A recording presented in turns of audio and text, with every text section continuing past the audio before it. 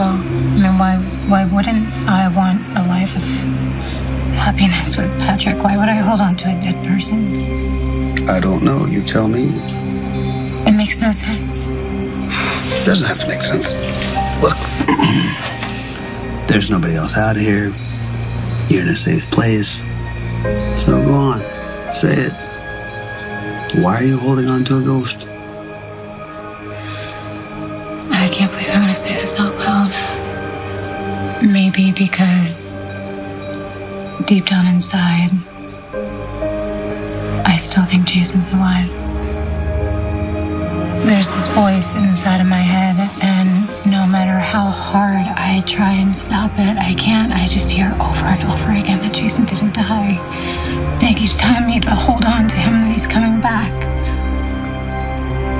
I mean, it's obviously insane, isn't it? I'm losing it, aren't I?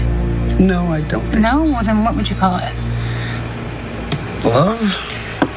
Oh, it's just that Jason beat the odds so many times. He was practically invincible. I mean, the fact that he didn't die in the water that night alone is just... How do you do it? How do I do what? What do you mean, what? You don't know who you are. You don't know where you came from. You don't know who you who loved you back, and you were just able to walk away. How? I didn't really have an option, unless I wanted to be standing still forever. Right there. That's exactly me.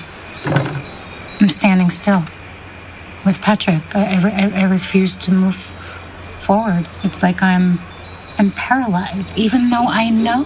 I mean, I know that Jason's gone. Well, maybe your head knows, but your heart's a different story. Maybe. I wish I had some sort of closure, you know, like a body or just some information. There was so much mystery surrounding Jason's death. I mean, what was he thinking? How is he feeling? Did he even know? Oh, when Patrick told me that he actually passed away at the clinic, I was furious. Because Patrick didn't tell you? Yes, and because I didn't get a chance to say goodbye to Jason. I mean, it was one thing that he disappeared into the harbor, but to know that he was actually alive and I could have held his hand. I could have told him I loved him one last time. Well, maybe that's why you've held on for so long. You know, maybe that's why that little voice won't go away. Maybe. But sometimes I feel like he is right beside me. Like I could just reach out and touch him. I'm sorry. Why are you sorry? Because you came here to pick up food and I just went on and on about my deceased husband.